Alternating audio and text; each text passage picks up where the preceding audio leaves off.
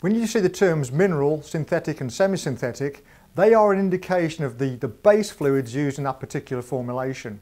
So mineral refers to mineral oil, which is a standard lubricating oil or base fluid that we use, taken from crude oil refined at the refinery.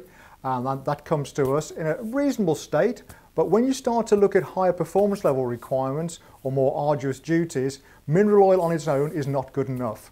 So then we can start to mix that with synthetic base fluids.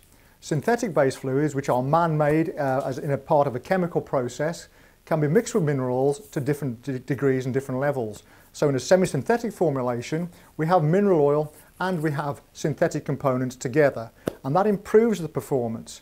When we look at synthetic materials, there is no mineral oil present, and therefore we are looking at very high performance products which are very good in the cold, very good at high temperatures.